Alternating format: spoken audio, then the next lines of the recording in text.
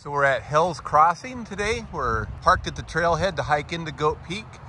And this is off of Highway 410. There is another nice trailhead that gets you into Goat Peak that's over on the road into Bumping Lake. And I think I like that route better. But today we want to put Goat Peak Trail 958 in the bag. That's the goal. So we're going to head on up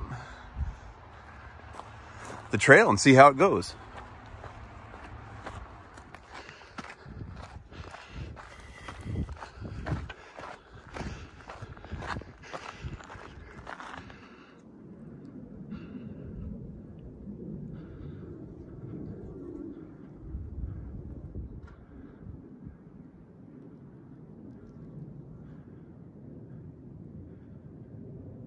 So we're just over half mile in right now.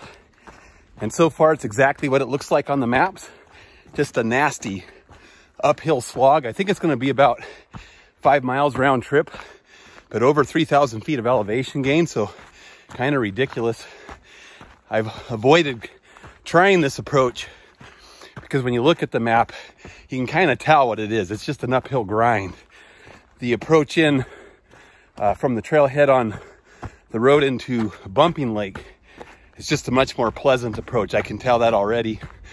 So this will probably be the first and last time I attempt this approach to Goat Peak. And I'm gonna stop videotaping so I can breathe. Well, so far, it looks like this route is gonna get you there quickly. Well, not quickly, in a short distance. And it appears to have been engineered by, you know, drunk college students with boundless energy, but it's pretty. Some great views. Looking out towards the other ridge. If you zoom in on those a little bit. So great views, but man, paying the price for it. So here's the view from the 1.3 mile mark. And again, I think it's about 2.5 miles to the top. So you have about 1.2 miles to go from here.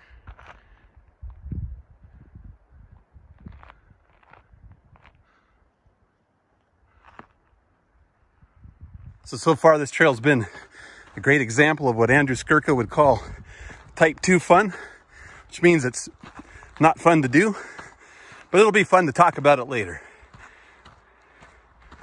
So about 1.7 miles in, you got your view of Rainier sitting over here. And then if you swing out to the right, there's Fife's Peak right there, Fife's Peak. Doesn't look nearly as impressive as it does right off of 410. 2.7 miles in so far. Pretty little piece of trail here. I'll hit the zoom on this a little bit, get a better idea of what we see here. We're actually looking out towards the Stewart Range that way. Hard to see,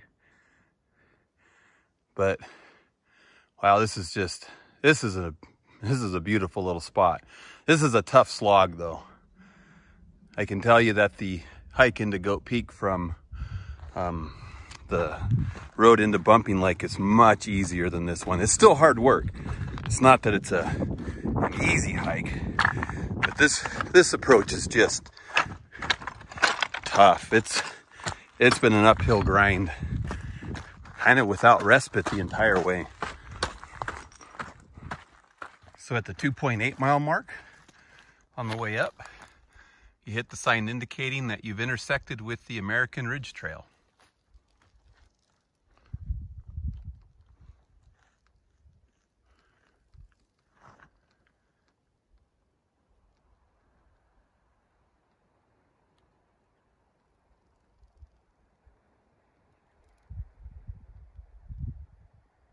So about 3.2 miles in is what I have it at the top of Goat Peak.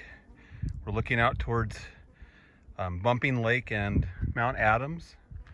And then if we spin to the right,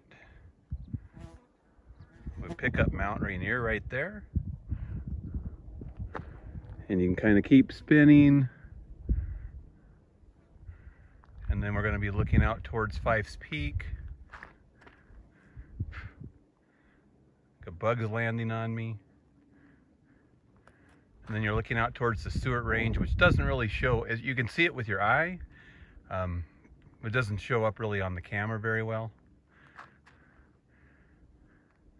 So I think that's looking right out, right there. I think that's actually Stewart. And just keep spinning.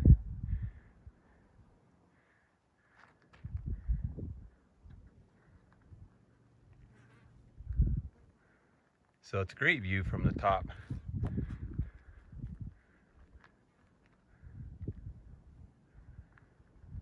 I think my zoom, I'm using ×2 zoom right now to try to pick up some of the features. And then we're back at Bumping Lake right there. So it was closer to 3.2 miles. So it's going to be over 6 miles. So a mile longer than what All Trails was identifying the round trip distance as. And definitely the approach that you take coming up from the road into Bumping Lake, so that Bumping River Road, I know that's not what the road's actually called, but that approach was, in my estimation, far easier than this approach was. They're both hard, but man, that approach out of Hell's Crossing, that was hell. That was a big climb. Anyways, I know I'm panning too fast, I'm sorry. Here's the view from the top. And there's the tube. I think the Cascadians put it in so you can sign in and say that you actually made it. So there's proof. So I'm going to sign in here in a minute if there's a pencil in it. A little bit further. Back towards Rainier one more time. And we'll make that the shot of the day right there. Rainier from the top of Goat Peak.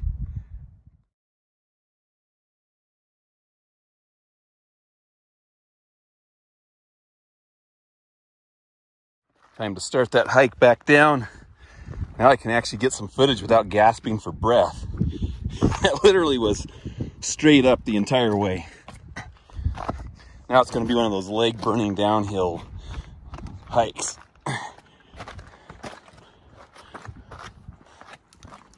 But at least I won't be gasping for breath.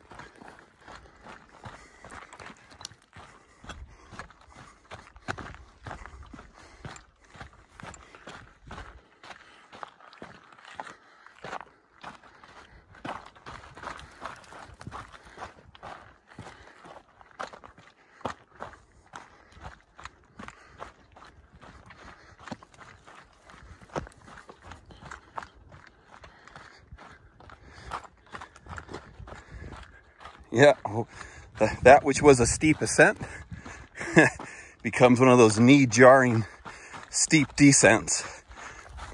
You always think, oh, I'm going to be so much faster on my way down. It's not always true.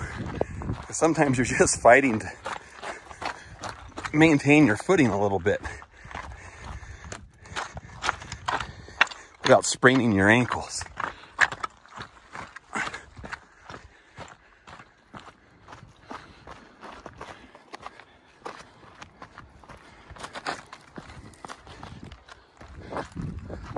This almost feels sketchy.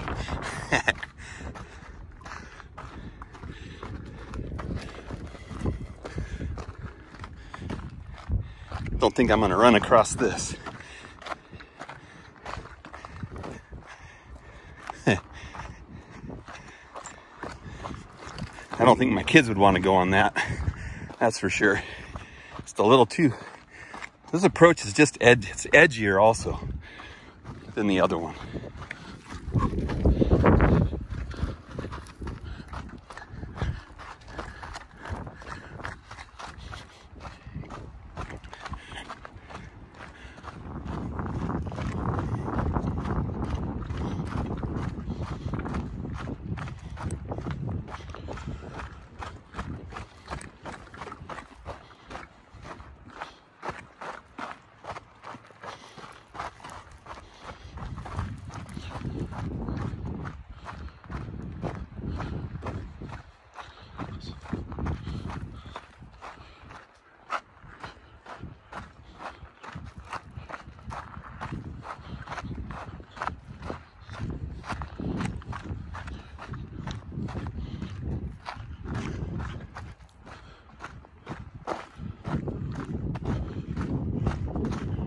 There it is, a hair over 6 miles and over 3,000 feet of elevation gain.